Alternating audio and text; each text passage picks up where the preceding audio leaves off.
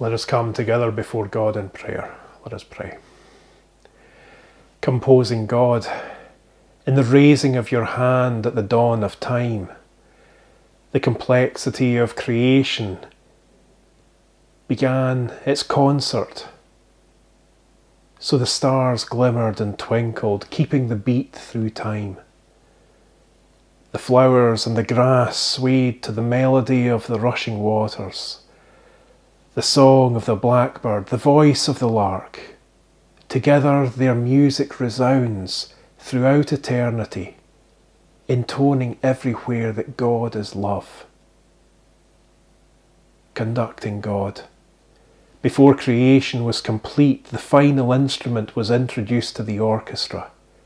Humanity, made in your image, made to know and love you best of all. Made, and all creation was complete. All creation was made good once we, your people, added our own songs to the creation. How wonderful it is to be part of this ballad, a ballad played in response to your love in Trinity, in perfect harmony of Father, Son, and Holy Spirit.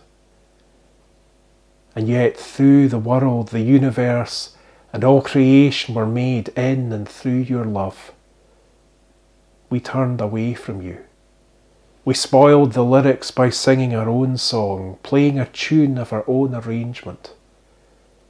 And in doing so, we turned from your love. We placed ourselves and our needs, our desires, our wants before placing you, God Almighty, at the centre of our lives. We spoiled the lyrics by singing our own song, playing to a tune of our own arrangement, and in so doing failed to love others as we should. We said they weren't included in your orchestra. We did not love the tune they were called to play. We did not blend our voices to speak out for the lost, the poor, and the vulnerable. And your beautiful melody lost its harmony.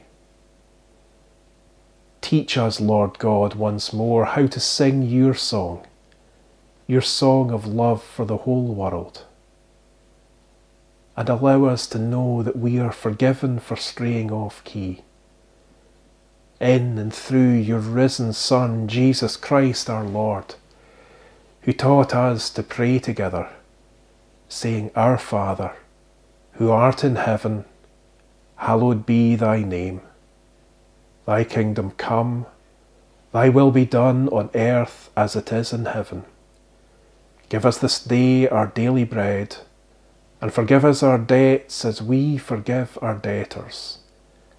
And lead us not into temptation, but deliver us from evil. For thine is the kingdom, and the power, and the glory forever. Amen.